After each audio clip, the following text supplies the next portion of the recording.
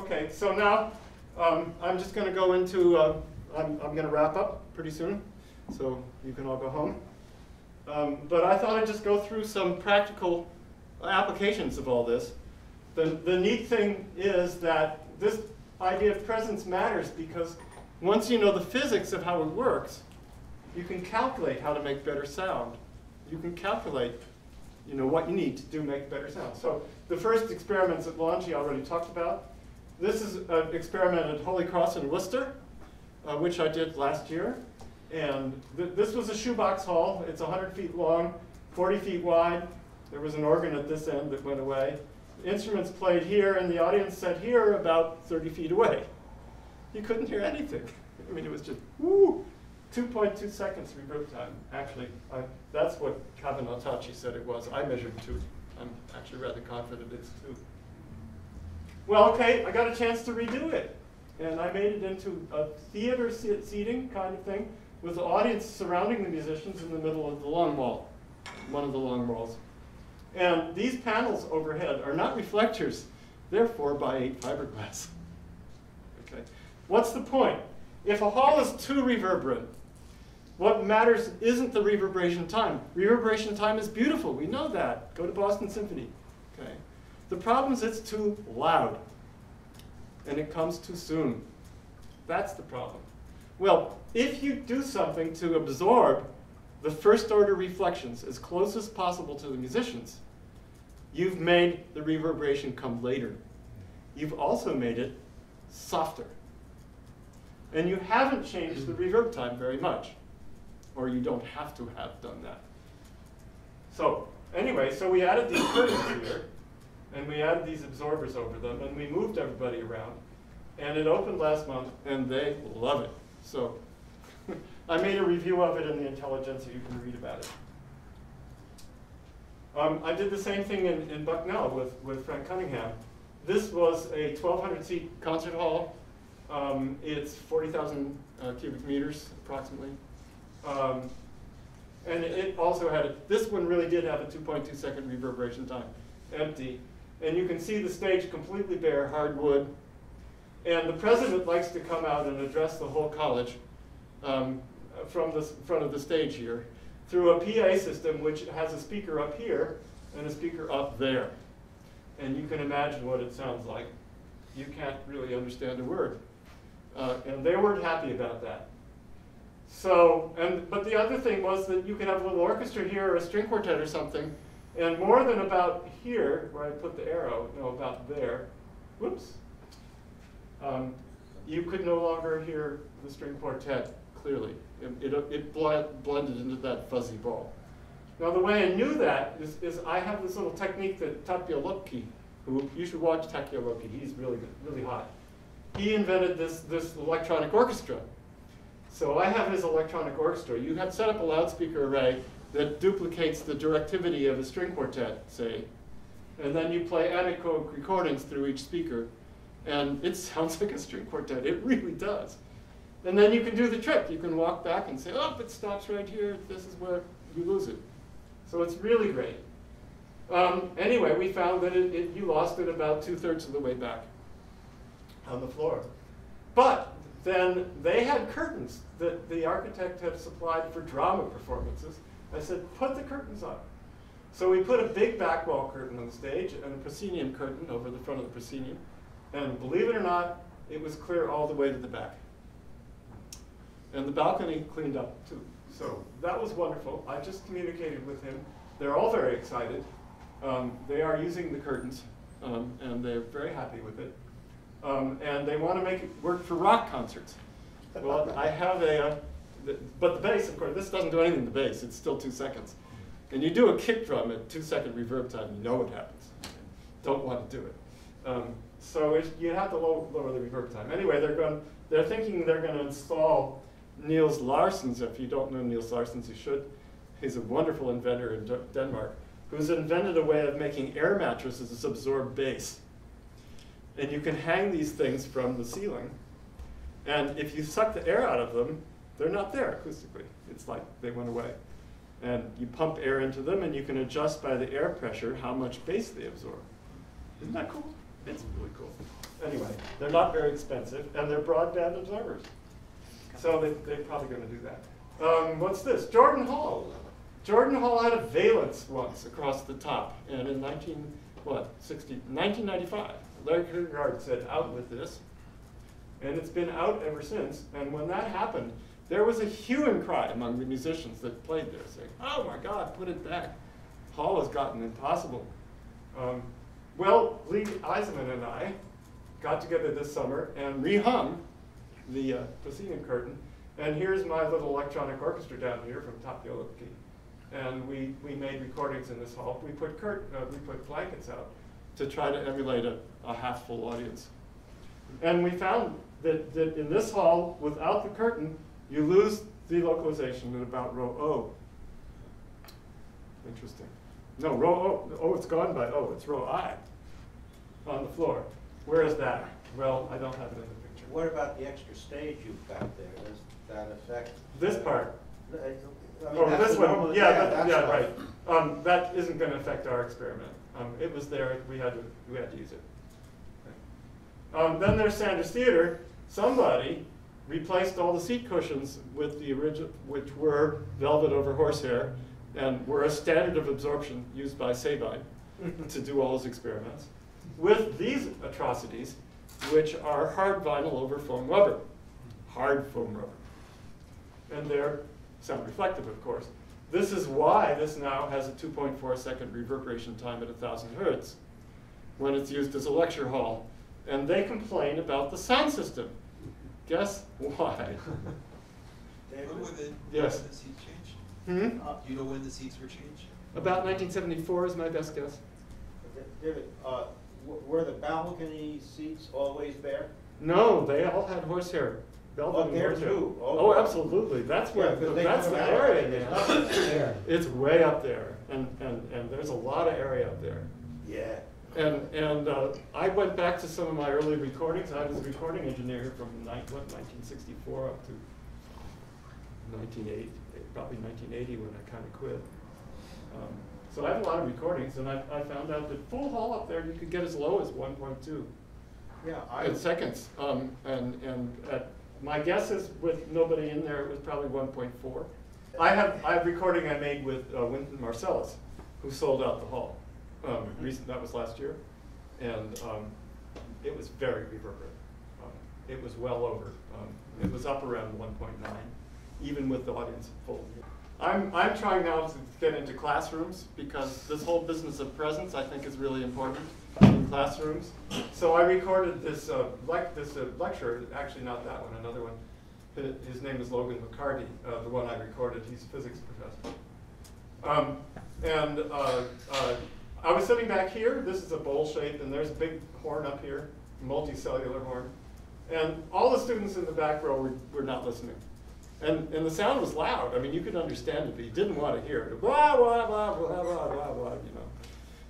And they were all playing with their cell phones and talking with each other. But that's the norm these days. No, it's not. Because if you go to the middle of the hall, they were listening, and in the front of the hall, they were really listening. Maybe that's why they're sitting in the back. Well, they're self-selected, I completely agree. But the reason they weren't listening up there is because, the reason they were talking anyway, is because the sound was so loud they had no compunction not to talk. Okay. If the sound was softer, they wouldn't talk. I'm quite sure. At least that much. So I recommended to Logan that he drop the microphone. He said, if you drop the microphone, the students in the back will move forward and they'll get better grades. But anyway, I have this way of measuring it. I made a measure which is basically looks for how peaky the sound is. Okay. And so I plot the peakiness of each syllable for the different positions. So this is microphone, no microphone in the front of the hall. You can see it's very peaky. If you have then the dielectric constant, the static dielectric constant. Okay, it's very present. All right. If we go to the rear of the hall with no microphone, it sounds like this. We're going to be doing Gauss's law, and the introduction of Gauss's law will be. It's still very good. It's just softer, and you can hear the background noise. In the front of the hall with the microphone, that's very good. With the negative charge, it seems to point towards the negative charge, and again, though, it's always pointing. Well, it's nasty sounding, but it's clear. Okay, so the cellular horn's doing something there. Although you clearly don't need it because this is so much better. If you have then the dielectric constant, the static dielectric constant. Okay, and this is the rear with the microphone. Even though the whole molecule is electrically neutral, very important water has this separated distribution. Finally, It's exciting, the reverberation behind that. Oh, yes, it's really beautiful. Here's some impulses from Boston Symphony. This is where Harriet and I seat row R, seat 11. Now there's a place to sit. And this is row DD, seat 11. And you can see the C80 values, and I'm not going to play these. I'm not even sure they're going to work because I don't remember making them work. But the point is that both C80 and IAC C80 predict the opposite of what we hear. Okay, so that what basically C80 is no different. They're the same. IACC in DD is 0.2, and in this good seat it's 0.68. Now, I would say, well, that's good, that's great. IACC is actually telling us something interesting. Except you look at all the literatures, and they say this is what you should have in a concert hall. If it's this, it's a bad concert hall, right? So this is a bad seat, right? Could you explain what C80 and ICC? Oh, C80 is the, if you sum all the energy in the first 80 milliseconds, and you compare that to the total energy, that's C80 in dB, okay?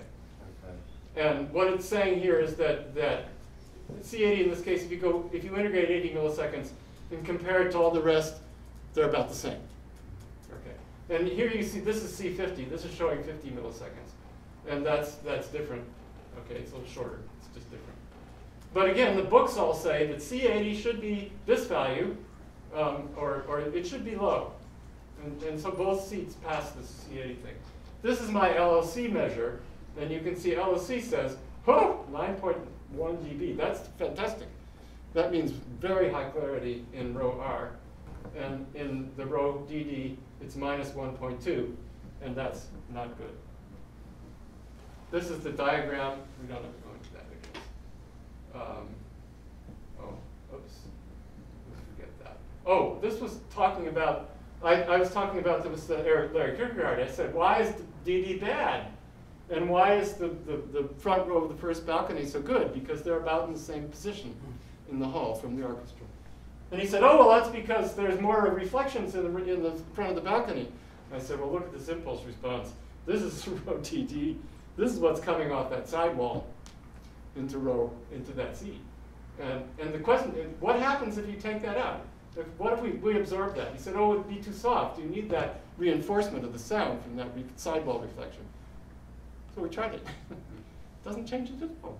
It just makes the presence suddenly pop. Suddenly the orchestra's in front of you. Take that out, bingo, just as loud. Why is it just as loud? There's so much energy in all this stuff, which I didn't grab. The loudness is in the reverb. It's not in the first order reflections. How'd you get rid of it?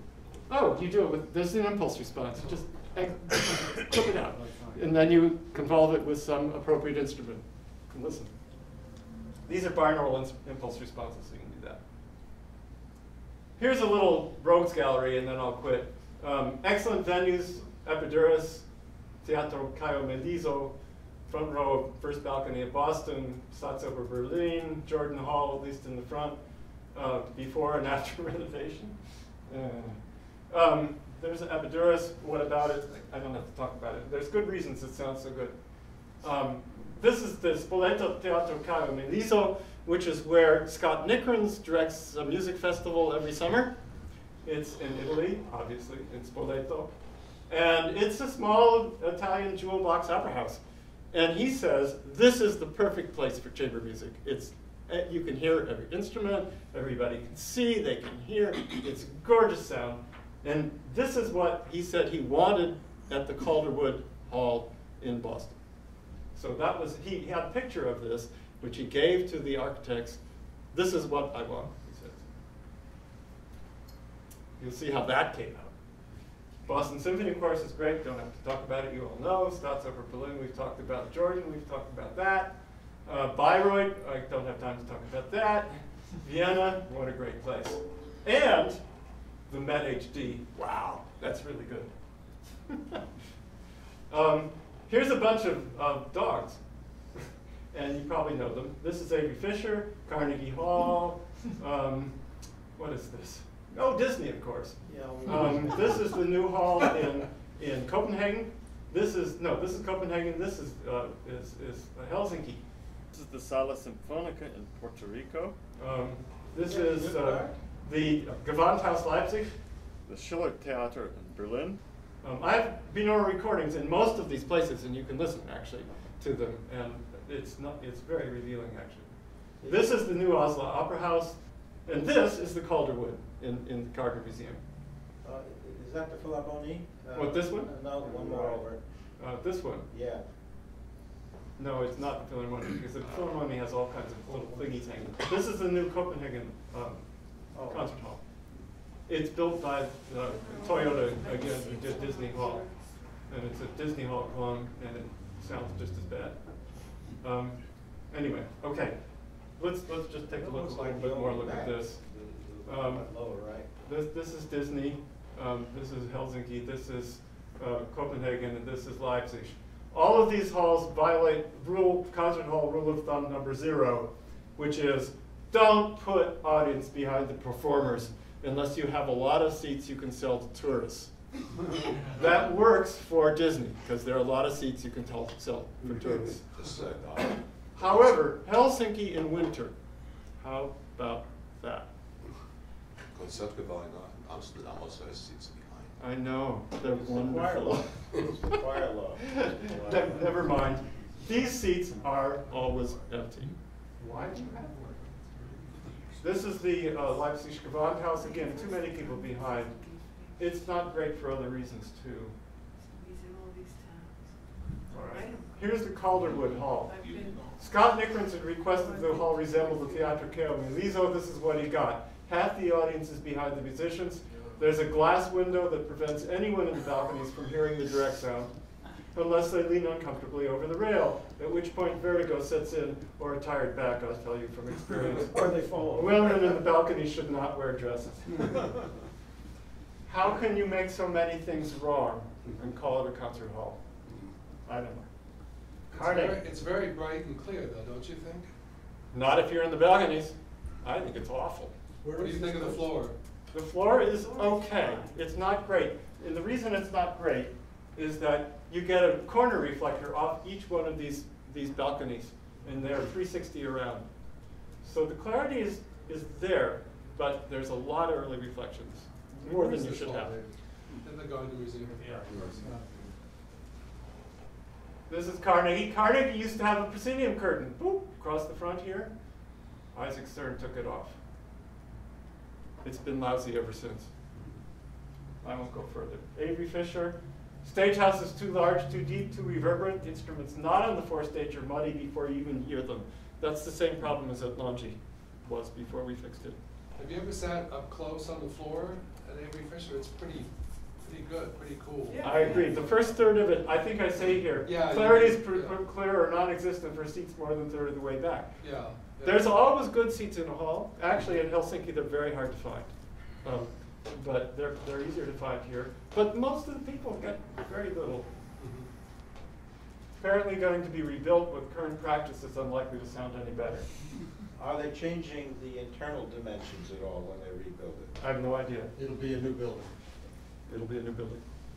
I wouldn't be surprised. I think the problem there is primarily that this stage box is so reverberant.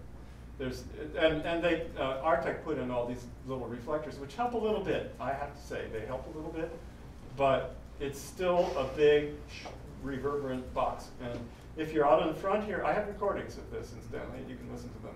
The instruments in front you can hear, and I was recorded from about here. Anyway, you get from front, you can hear it. Everybody in the back is a big mush. They hang drapes, heavy drapes on the back now. They do. So, yeah. I've seen that actually on I went TV. to 2 concerts there.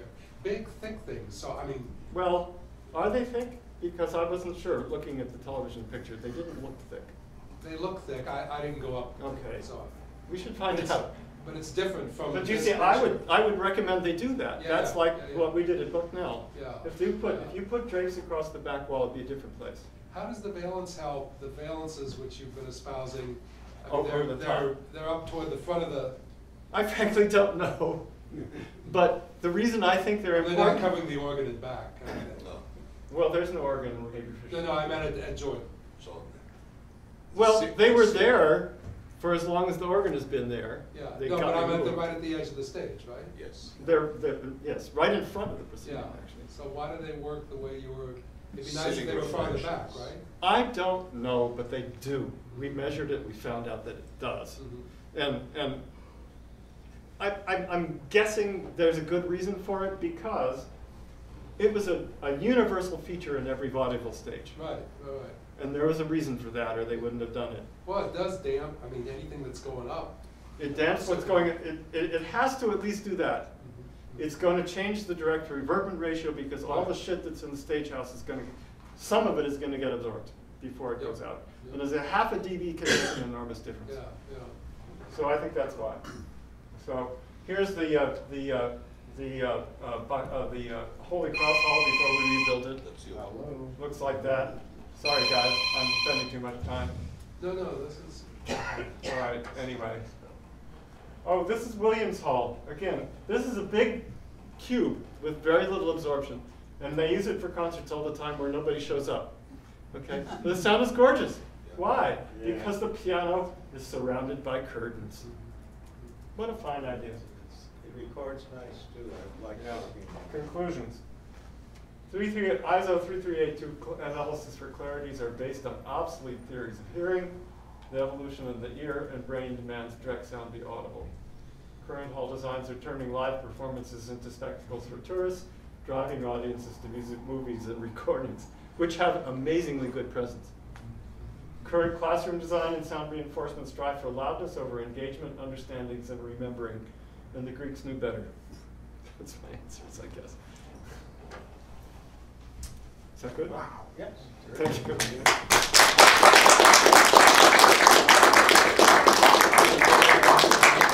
Of course, questions are allowed and encouraged, actually. Does anyone have any questions?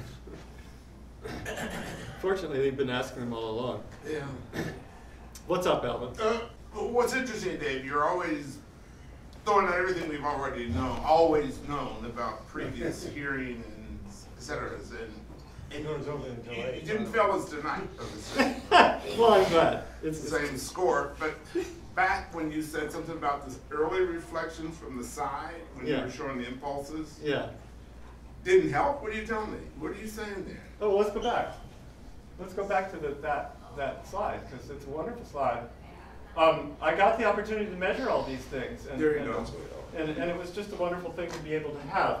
I got a little Genelec 1029. It's actually Harriet's. And I did a bunch of frequency sweeps from basically the conductor position in all my favorite seats, both good and bad. And so anyway, this reflection here is a sidewall reflection. Okay, so this is row DD seat 11, and so it's fairly close to a sidewall. It's not in the middle of the hall. So anyway, there's another one, and I don't know what this one is. It probably has something to do with the stage. But the point of this is, if you go look at the LOCs, where's the LOCs? There they are. All right, this is the level of the direct sound in this one.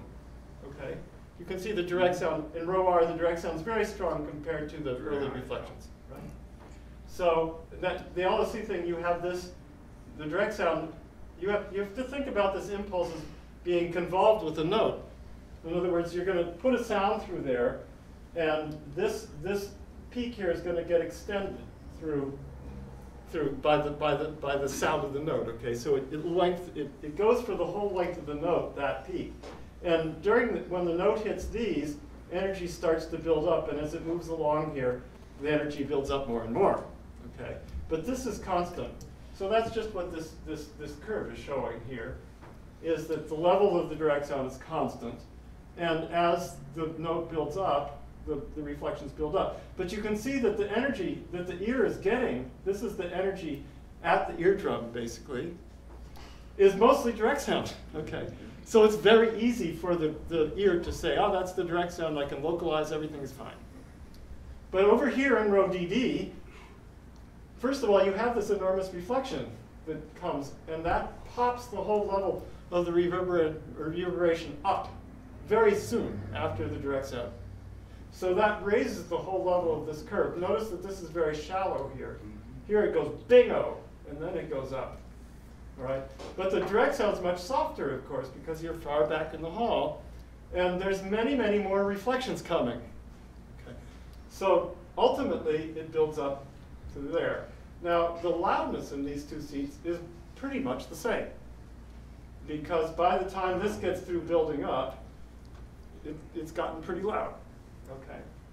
But the clarity is, or the presence is very different, because in this one, the ratio of the area under the blue line and the ratio to the area under the red line is minus 1.1 dB, which means there's more under the red than there is here. Now, the reason I made 100 milliseconds is because those comb filters I'm showing you, nobody knows how long they really are. I don't either. But in this diagram, I'm assuming they're 100 milliseconds long. I'm not convinced that 80 wouldn't be a better number, but it really doesn't make much difference for this kind of argument. So what's happening is the comb filters are integrating energy over a 100 millisecond window. And they're saying, at the onset of a sound, the comb filters say, ah, good, we've got good peaky sound here, so it sounds present. And on this one, no, really can't tell much. So that's why it's different. Now, if I erase that peak by just deleting it from the impulse response, then this whole curve drops down. Instead of doing this, it does this. Does it look like the other one on the left? No, because the direct sound is so much higher. It would probably go from -1 to +2. In fact, I think that's what it does. I did it. Yeah. Do you think that impulse, that on DD, that one, the nasty one, do you think that could be a reflection off of the first balcony down into? It's probably that, because the sidewall is to some degree blocked by the people sitting there. It's further away, Yeah. whereas this is fairly tight. Well, and a direct sound coming. Well, it's a corner reflector. The balcony's here, the sidewall is here, sound hits here, hits the sidewall, hits the ceiling, and goes down. That's what you see. Yeah, because I was thinking of the ledge of the first balcony also being close, coming this way and down. No, it's off the sidewall to the under balcony ceiling into the hall. That's where you get most of your energy. Okay. Now, in the new Copenhagen Opera House, I mean, I worked in the old one. It was beautiful. Then they made this big, huge one, and they did just really stupid thing. They have these balconies, and they have corner reflectors on the undersurface of the balcony. The corner reflector with respect to the sidewall. And now imagine you're sitting in the orchestra, and in the orchestra seats in the stalls, and you have the orchestra in a pit there. Well, the pit orchestra, what happens? Sound goes up, hits the balcony ceiling, hits the sidewall, hits you. But you can't hear the direct sound from the orchestra because they're in a pit. They're in the pits. So, what do you hear? There's the orchestra, and there's the singers. Really? I was there with Larry Kierkegaard, actually, and he got seats on one side, I got seats on the other side. We were sneaking in when somebody left, you see, so it was sold out. I got about a third of the way in, and he got about a third of the way in on the other side. We both sat orchestras over there or over there, depending on which side you're on. Was it like it's like a bad PA? It was a bad PA. It didn't actually sound that bad, but you couldn't hear the singers. You couldn't hear the singers. I made a vinyl recording and played it for Eckhard Kehle, as you know, is German, and he listened to it and said, "I'm German and I can't understand the words." Yes, go ahead. In a home listening room environment where the room dimensions are pretty small, Yeah. and the speakers are just a few feet away from the sidewalls. Right. Do these same phenomena kick in, or is it No. entirely different because the reflected sound and the direct sound are so close? That's a very good question. The question is, how close does a reflection have to be before it messes, or how far away does it have to be before it messes up presence? And the answer is, you can calculate that, because you know, say you have a fundamental frequency, say my frequency is 125 roughly, it goes up and down. And you want to have a reflection with a sufficient time delay so that, say at 1,000 hertz, you have the 10th, 11th, 12th, 13th, 14th harmonics, okay, sitting there in a critical band. All right, you want to have it so that a delay is sufficient that when it hits my ear, it affects this harmonic slightly differently from that one, because there's a delay. And you can calculate what the delay has to be before this one and this one are interfered with roughly 180 degrees. That turns out to be about 5 milliseconds. That's all. That's all. You get 7 milliseconds pretty effective, 10 is very effective. Okay. So if you have your speaker within 2.5 feet of a wall, the reflection is probably beneficial to presence, or at least it doesn't hurt. Now, you can do this experiment. That's easy to do. In fact, when Larry and I were in Oslo, I went to Michael Schunevan saying, I'm in Oslo, get me a ticket to Siegfried. So I can't. So that's sold out. Even I can't get a ticket. Oh, let's do that. So I went to the Rush tickets down at the ticket office in the center of Copenhagen and stood in line. And I got the last 3 tickets because Larry said, get one for me and get one for my wife. So nobody else at the conference, it was a conference of the Institute of Acoustics, was interested. So I got these tickets, and they were the last 3 tickets to sold. And we were right in the very highest balcony, right up against the back wall. And it was pretty good, because that reflection off the back wall is in phase with the direct sound, and not so much. And underneath the balcony, the reverberation is reduced. Same thing as Symphony Hall, the last row, the second balcony is a great seat. That used to be Ozawa's favorite seat. And the frequency response there, because it's all, I mean, the warmth of the low end is all increased. It's very nice. Yes, it's very nice. Yeah, and I had the same experience in Schlossberg. I don't know if you know Schlossberg and Brandeis. Never heard good sound? Never heard a good sound. Yeah. Sit in the last row against that back wall. Yeah. It's pretty damn good. Yeah, there's another advantage there. That's where the ceiling is closest to your head. Yeah, but it's not that close in Schlossberg. David, in a domestic room, do you sit, I mean, speakers 2-3 feet, whatever, might be good. Do you sit back toward close, within 5 feet of the back wall? No, I never do. No. You stay up in the middle of the Yeah, well, 5 feet, you hear a comb filter off that wall in a hi-fi situation. Because you hear a comb filter when you have a point source, okay, and it's bouncing off it, then you get an interference. If you're listening to a broad source, lots of instruments playing at once, the comb filters, you just don't hear it. Yeah. And you don't. But the room does not, for you, does not decorrelate enough. My room where I listen to music is very dry. I mean, I have carpets, I have rugs on the wall, and I have bass absorbers in the corners. And I like good imaging, and I want to be able to hear exactly where every instrument's coming from. So here with the imaging. So the distance from the back wall of the loudspeakers does not, the early reflections are now 5 to 10 milliseconds. Is that enough for good depth imaging, depth gauging? I don't know anything about that. I'm only calculating presence. Yeah. And how you get depth imaging, I really don't know, because in my experience, the presence effect in terms of distance is binary. It's either there or it isn't, and there isn't a gradation.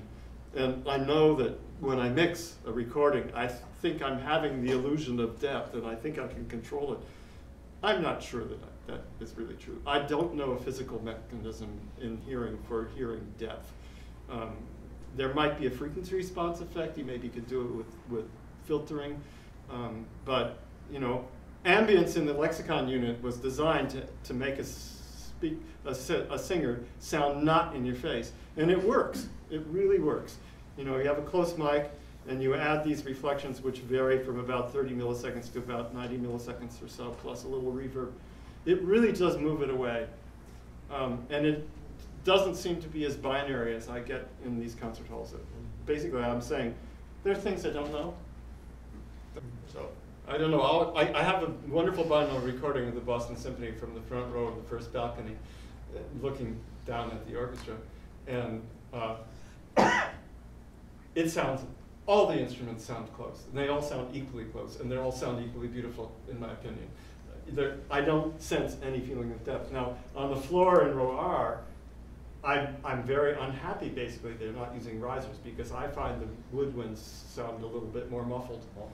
And I don't like that.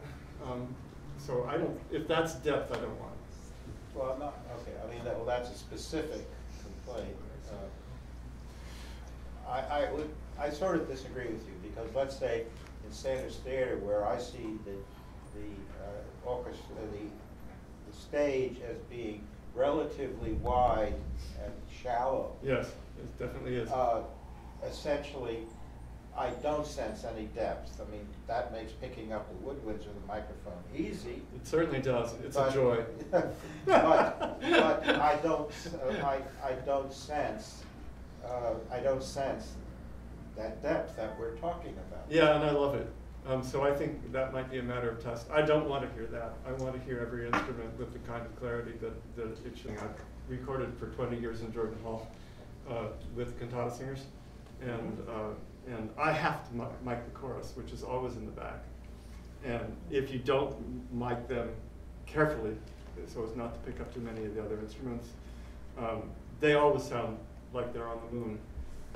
Compared to the other instruments. Jordan has a fairly deep. It's the deep, and so, and if I have done this also, if I'm recording a situation where I do want to get some feeling of distance between the front row of an orchestra and some of the woodwinds, then I will separately add a little bit of reverb to the middle of the orchestra.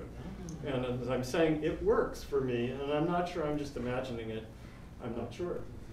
But it seems to do something useful, and I don't know why. It's a matter of taste.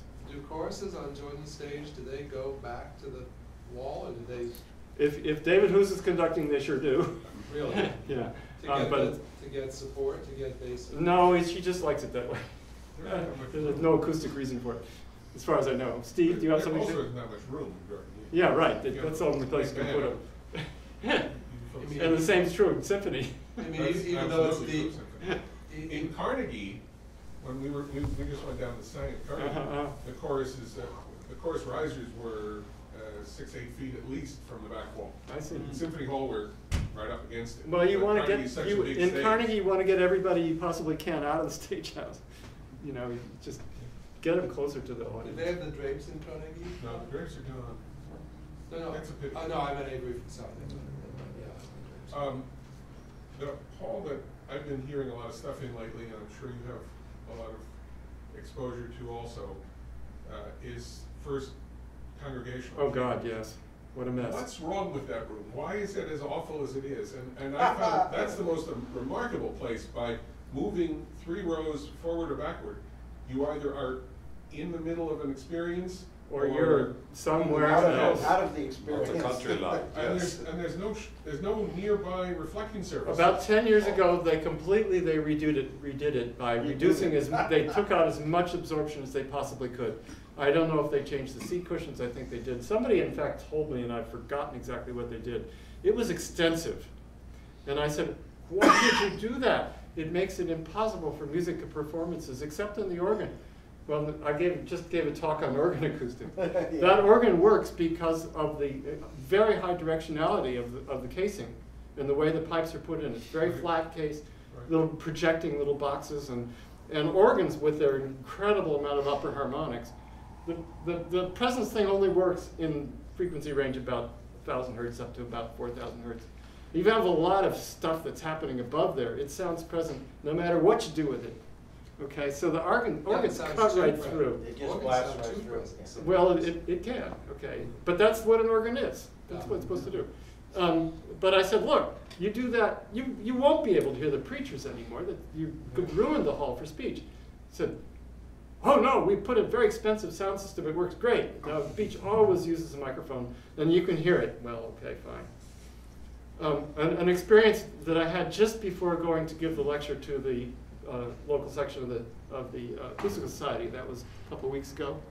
I was with Aunt Azima, and we were looking for, she's the director of Boston Camerata now, after Joel Cohen.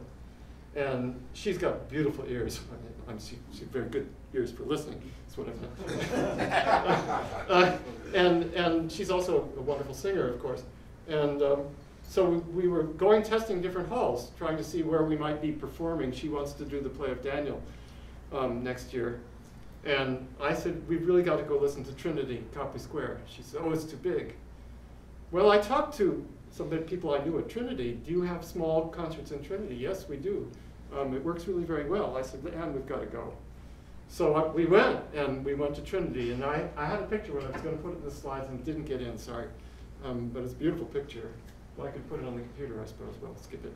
I don't know if you must know Trinity Church. It's an absolutely gorgeous space. It's huge, gorgeous space. So I went up on where you might perform and sang, and then she did it, and then I sang, and I had my avatar there, and we recorded all that. But it wasn't necessary to record it. She knew exactly what I was talking about. She walked back and forth and says, you lose it about here. That was almost 3/4 of the way to the back wall. And that's a lot of seats in Trinity. Okay? And so we experimented going different places in the chancel. Huh? And this was empty, too. It was empty. Yeah. Right. And this is gorgeous. We tried all kinds of places. I sang from the balcony. She listened, all that sort of, it works. And I sang from the pulpit. And the pulpit is fantastic. You get this incredibly bright sound out of there. So we were packing up to go, putting away Sonari, and a man walked in, and he was wearing a dog collar. So that turns out to be Patrick Ward, who is the head of the sanctuary, the clergyman in charge of the church. And I said, we were just singing, and it's so wonderful, this place. It has this incredible clarity, and I did this little lecture. I said, I turned around, and it's very different. And in this church, you can be up there in the front, and you have this intense feeling that you have to listen to the person who's talking. I said, do you use microphones? He said, oh yeah, we always use microphones. Do you ever not? Yeah, when the system breaks, we use it. It works fine. I said, yes. You really ought to try what happens if you don't. He said, well, this church was built as the speaking platform for Brooks. What's his name? Phillips Brooks, who was the rector there for years. And he said, this was his pulpit, okay? And you could hear him everywhere. Right, I said, exactly right. And then I said, the Sanders Theater was like this too until they removed all the seat cushions and put in the reflective ones. And so was Memorial Church in Harvard Square. They replaced all those seat cushions too with sound reflective ones. And Ward said, oh, they've been telling us we were having to do that. I said, don't dare. These things are treasures, what you have on those seats. Horsehair with velvet. By the way, many people here know the Newman Hall at BBN and the building it was in, and the hallway which had a had a cushion in it, is all gone. It's all torn down. The cushion is still there.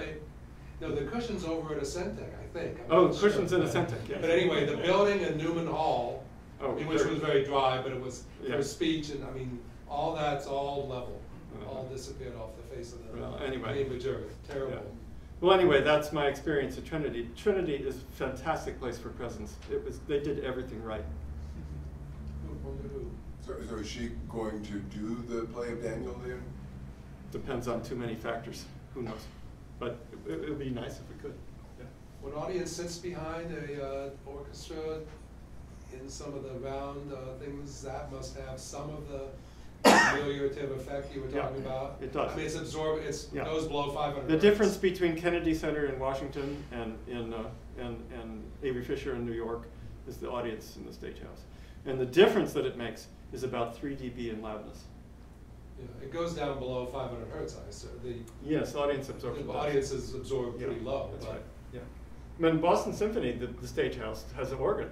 That whole area is basically absorptive. Organ pipes are very absorptive. Are they? Yeah. Right. They're all Helmholtz resonators. No, but I was Yeah. saying all the shiny surface for the treble. Very good question, and I don't. That's something I'm hoping that I can get some students at RPI to model that. It's a very complicated question. Yes. How does sound go through these pipes? Because it's sort of a double horn, Yeah. that's the kind of thing you'd want. What's his name? Well, a lot of things. I mean, a huge oil painting, is shiny and floppy. reflects treble and also lossy in the mid-range and so on. So I would like to know how sound transmissive are organ pipes. I think they're less sound transmissive than people at Fisk think they are. Mm-hmm. I would very much like it if they would space the organ pipes a little bit more that would be widely. cool. And I talked to Steve about that, and he said, well, we might do an experiment. We could take out half the show pipes and see if the organ sounds different. I said, yeah, that'd Changes be the really grid, cool. doesn't it?